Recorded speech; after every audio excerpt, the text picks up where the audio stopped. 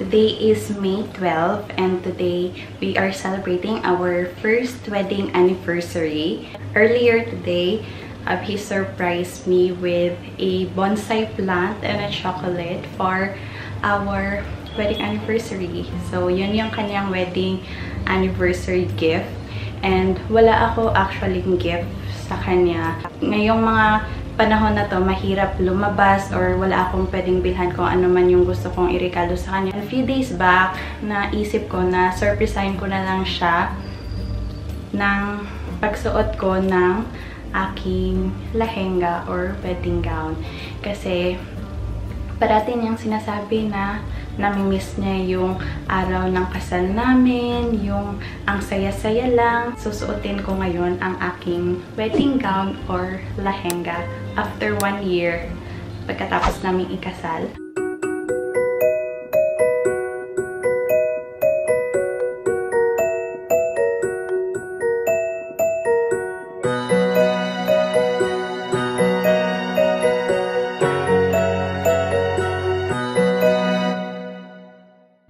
He is currently in the other room and sabi ko, there is something that I wanted to share with you or i-vlog ko na may pag-uusapan tayo, mga churba-churba ka na. So sabi ko, I will be here in the other room and magchichika-chika ako sa inyo. But he don't know that I will be preparing to wear my lahenga.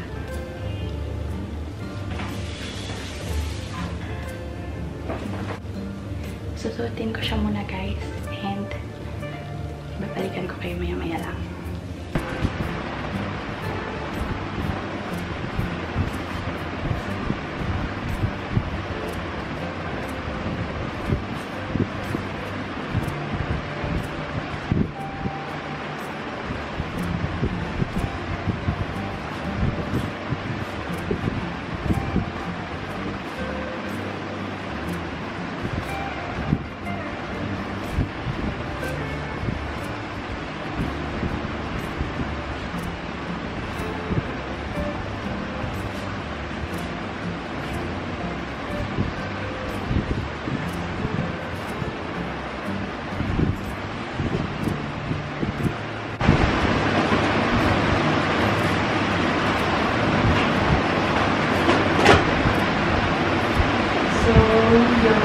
Kwenta-kwenta ako muna sa inyo guys para hindi ako masyadong mahalata na wala naman pala akong ginagawa.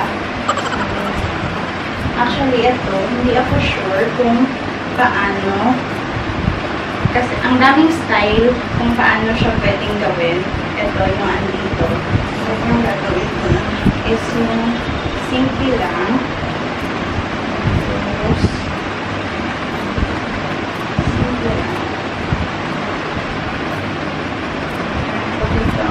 or itali ko na lang yung aking buko para hindi siya sagat. Yan po, ito na sa toothpick. Hindi ako sure ang hirap talaga nitong suotin. Pag ikaw lang mag-isa, dapat talaga meron kang pag-sabit.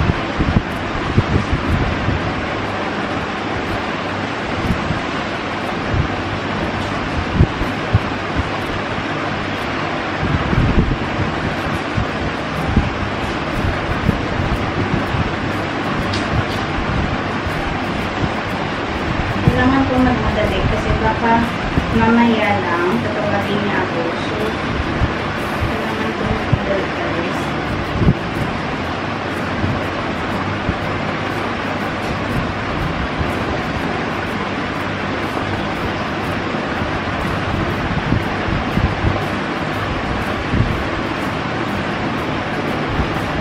Kahit ano na lang, hindi ko talaga siya siguradong magagawang tama.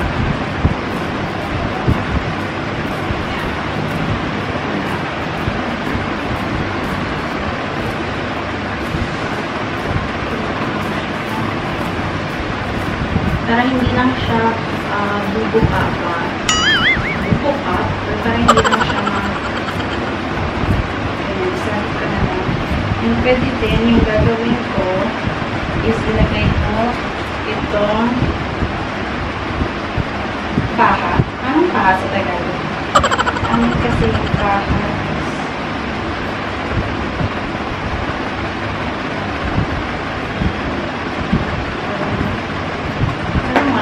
Nakalimutan ko lang kung paano ito ginawa sa akin.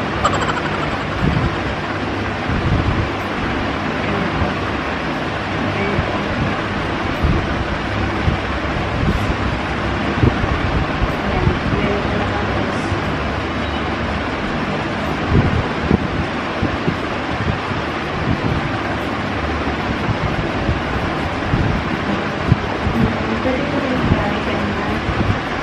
Maganda ba?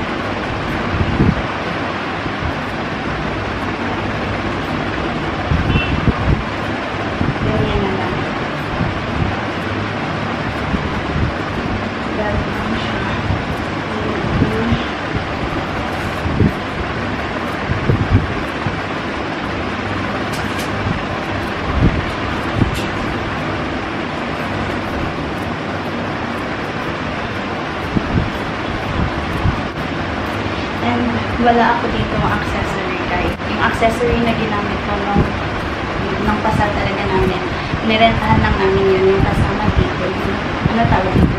Head accessory, tapos yung earrings, tsaka yung necklace. Nirentahan lang namin yun. So, ito lang siya. Check mo ngayon sa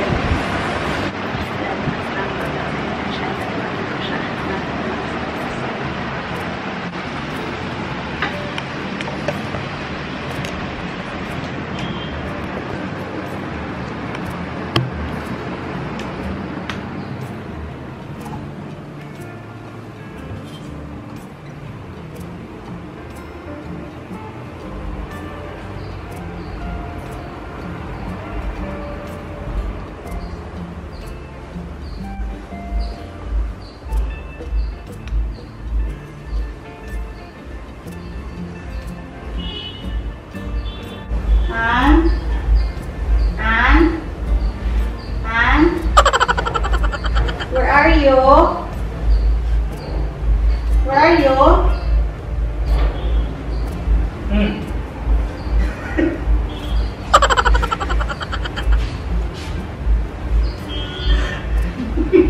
That's what you were doing, huh? Okay.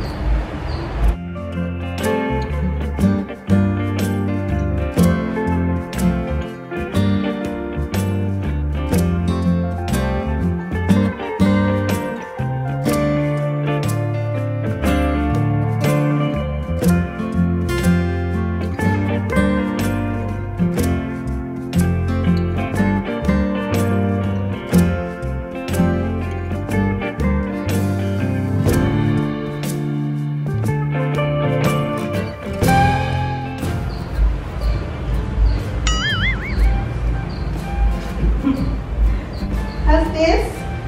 Were you surprised? Yeah. There is something lacking, guys. I will put my sindur para feel na feel yung kasal. Yung kasal? So, this is my wedding gown or my lahenga. So, after 1 year, I was able to wear this again. So, this is the second time. No, maybe third time. Kasi nung nag-fitting kami, that was already first time, diba? You have to?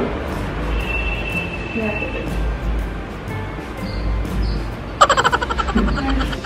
I already have my sindur, my bindi, and my lahenga. I'm ready to get married again. But I I also miss that day that we got married. Oops! Medyo ano lang siya. You should also wear yours, son. Start sweating. Where is your prize? Yeah, surprise. This is it, guys. This is our anniversary special. Happy anniversary. How was it?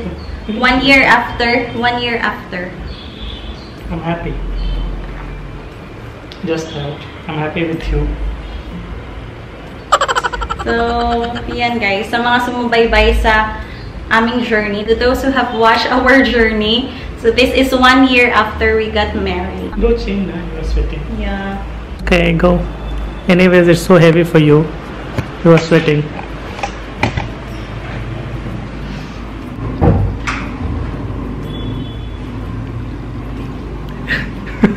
What to say, I don't know. But when I came out from the room and I have seen her in that wedding lehenga or gown, as you people know, I really got surprised because it's just like I'm seeing her after 1 year. So, and of course in wedding dress any girl looks beautiful, and of course she was looking stunning, of course in my eyes. she was really looking very good, and I really got surprised. She told me that she will be doing something in another room and she came, so that was a surprise for me. I'm happy. Huh? I'm surprised.